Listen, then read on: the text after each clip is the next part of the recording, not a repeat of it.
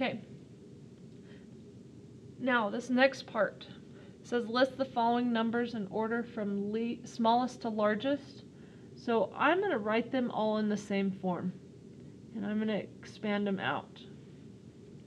So if I have 3.99 times 10 to the 5th, remember this is a positive exponent, meaning that I would do 3.99 times 10 to the 5th, which 10 to the 5th would be 2, 3, 4, 5. So that would be 1, 2, 3, 4, 5. So it would be 3.99 times 100,000. And you could do that, and it would give you 3.99 times 1, 2, 3, 4, 5, 399,000. Or move the decimal. Notice the decimal started there, so move it 1, 2, 3, 4, 5, fill with zeros. So notice there are 3 zeros, 993. Okay, this next one, I'm just going to move the decimal so that I don't have to write all of this out and then put it in my calculator. 1, 2, 3, 4, 5, 6. Fill with zeros.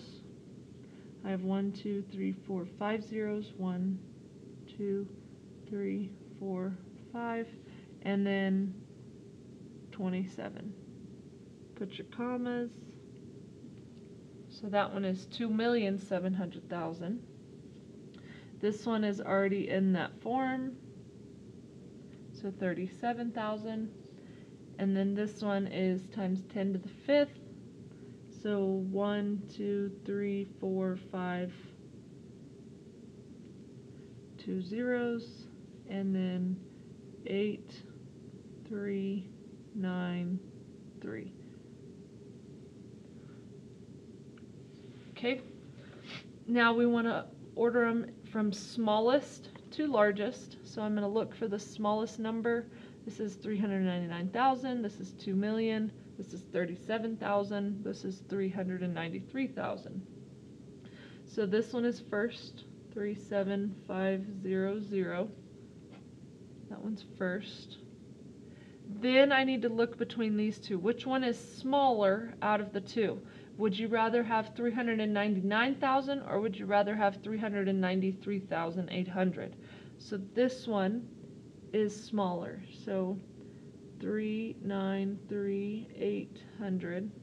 I'm going to put a semicolon so you can tell the difference. Okay, so that's number 2. Then we have 399,000. And then the last one would be the 2,700,000. But if this was a multiple choice, which the interim is usually multiple choice, you would have to rewrite it or write it in these original forms, because that's how the multiple choice is going to be written. So that first one is written 37500. The next one was the 3.938 times 10 to the 5th. Then we have 3.99 times 10 to the 5th. And then we have 2.7 times 10 to the 6th.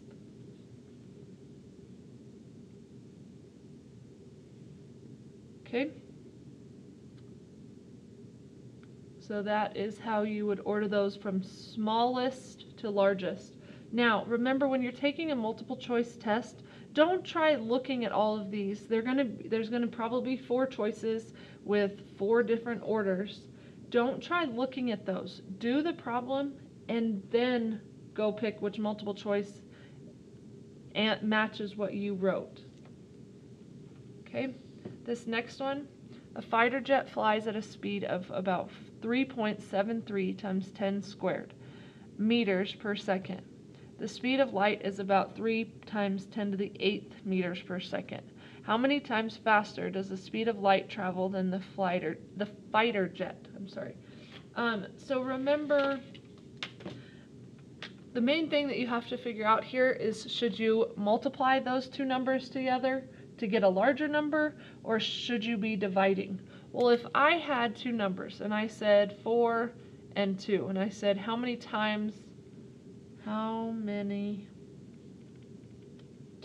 larger is 4 than 2? You would divide, because the opposite of multiply, which is how many times, so if you're trying to find out how many times, then you would have to do the opposite, which is divide.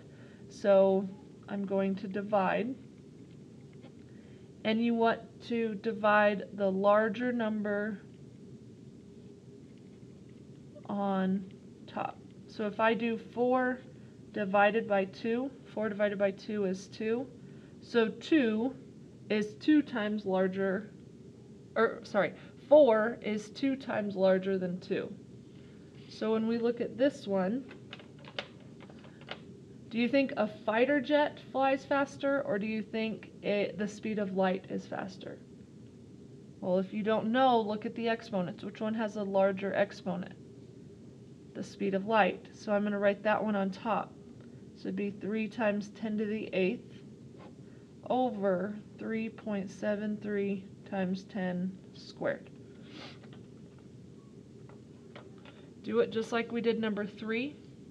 Since it's now dividing using scientific notation, break it into 2 parts. 3 over 3.73 and 10 to the 8th over 10 squared.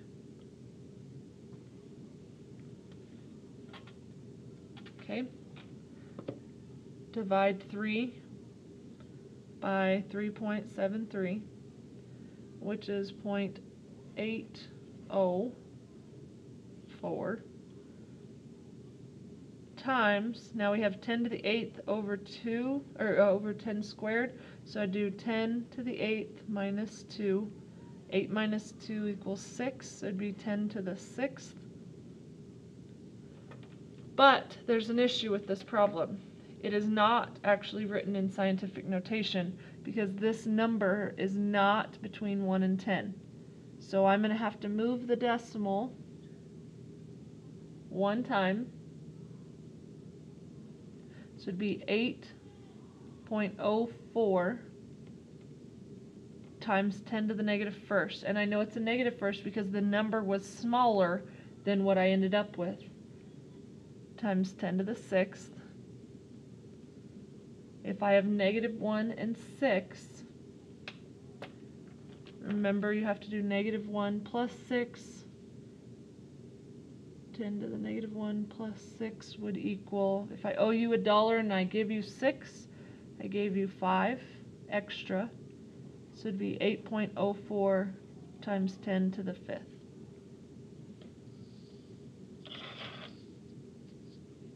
Okay, 2 more problems. All right, solve. So if I wanted to solve these two, notice I have multiple things with x. So I always go and circle everything with x.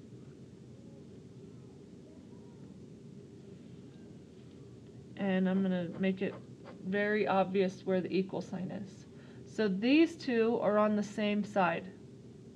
This one is on the opposite. So I'm going to combine those first. So I'm going to say 8x plus 2x. I'm going to still keep the -6. 8x plus 2, if I have 8 here and 2 more here, that'd be 10x minus 6. Bring down the equals. Bring down the 13 minus 4x plus 23. Okay, circle the variables again. Notice they're on opposite sides, so I need to do the opposite to one of them. I like moving the smaller, so I'm going to add 4x and add 4x. So it'd be 13 plus 23 equals 14x minus 6. 10 plus 4 is 14. That's where I got that from. Okay, I'm going to combine these two. 3 plus 3 is 6. 2 plus 1 is 3. Bring down the equals. 14x minus 6. Sorry, that almost looks like a exponent, and it is not an exponent.